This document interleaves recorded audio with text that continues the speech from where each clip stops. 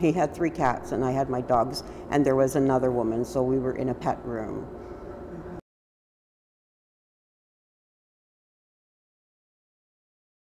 The medication went in the garbage, along with some of his other stuff. They just went in and swept it all into a bag and threw it in the garbage. And then I got Carey up, and he was trying to dig in the garbage for it. His medication was Ativan. He had nothing to eat, nothing to drink, the entire time from 10 o'clock Friday morning until the ambulance took him out. They wouldn't come in and check on him. They wouldn't, nothing. And I hadn't planned on being there that whole time. I had planned on being there Friday night, but because of the condition he was in and the way staff was just ignoring him, I couldn't leave. I had to make sure he was okay and that they were telling the truth. He was going through withdrawal, but he wasn't a drinker. And he definitely wasn't doing drugs, because then another word came up of overdose. And you know what? My greatest fear is, had I not been there and he died, they would have covered him with a sheet, taken him out as an overdose, and it would have been done with, because they don't even have a proper name for him.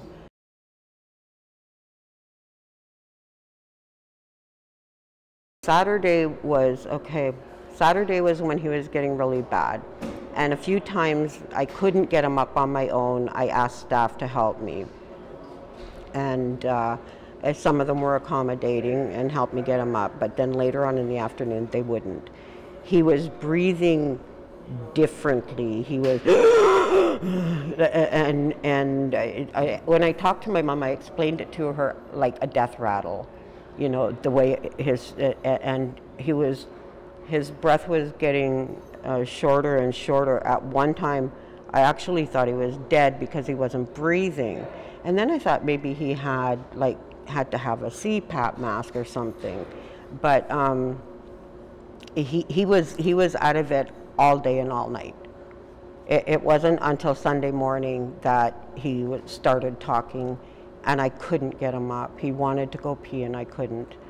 But Saturday, he just laid on that cot, and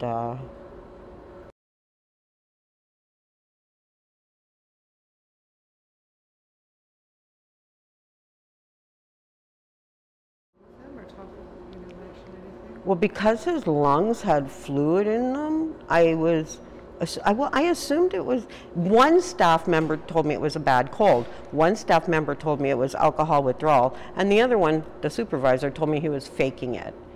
And because I'm naive, I believe everybody, but I'm a non-drinker. I would have smelt stale alcohol, and there was none on him. And, you know, every time he went to the bathroom, he was naked under a sheet, so he wasn't carrying drugs around. He didn't have anywhere to put them. He didn't have anything to put them in. So, yeah. And what changed on Sunday to make you or others think it was a crisis? Well, he was trying to get up to go to the bathroom, like I said, about 7 or 7:30, and he couldn't, and he ended up in that position across the cot, and I couldn't lift him. I couldn't. And he wasn't lucid. He was all over the place with saying goodbye to the cats in the morning and talking to his mom in the sky and doing all these weird things. So, you know, I've watched my grandfather die of dehydration, actually. And he knew he was going, and he said goodbye to the world, and he's going home tomorrow. He knew he was going to die in the morning. And then at one point he said, my heart, my heart. And you know, I don't know how many times I asked staff before and after the video. It was, he did not leave that room on Sunday. He couldn't get up off that cot.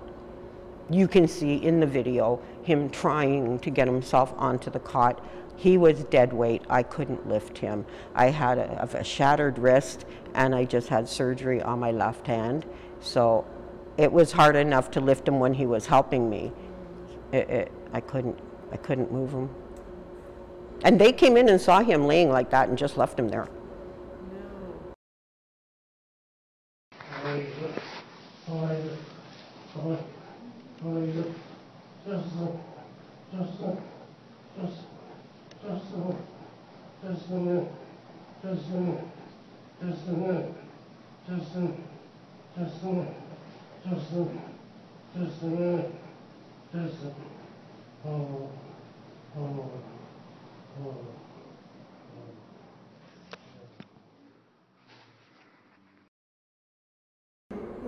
He was out.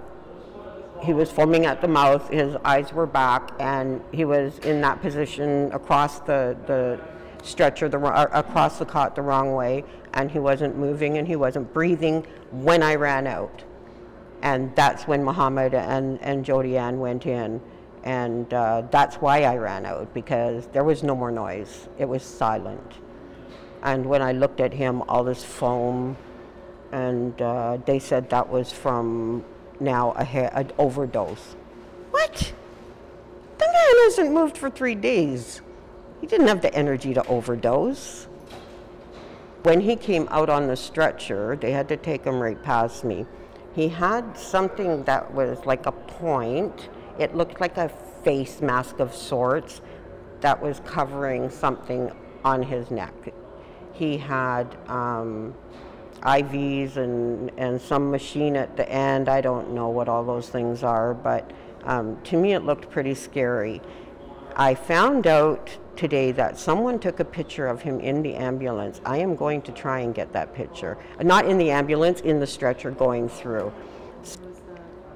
That was in 15 or so minutes of him being gone.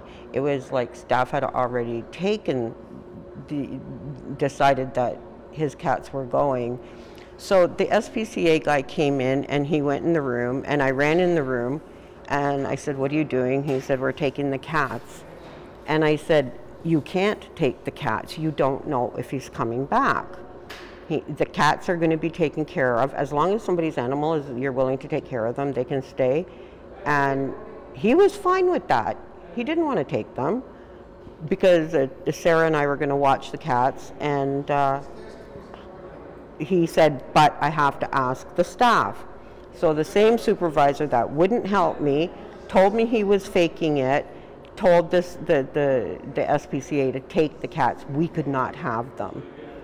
And the guy was, he could, like, we were crying. The guy understood how we felt. And when, you know, him and I were walking out of the room, and when we got to a private area, like at the doorway, he said, "He's not coming back. He's not going to make it. It's better we do this now." So, yeah. Then the cats were gone. Staff came in that late that night, about 2 in the morning, looking for his cell phone, which for some reason had long been missing, because they told me it had gone with his personal effects, which were put in the garbage.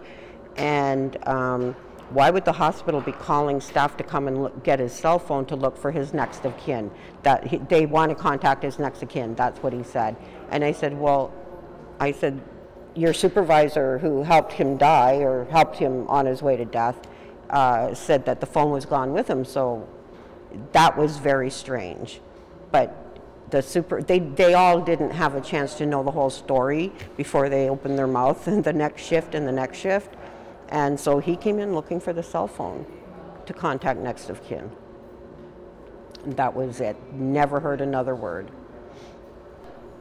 The one thing I want them to know everywhere is that staff did not call 911, and these things have to change. This is not a rare occurrence.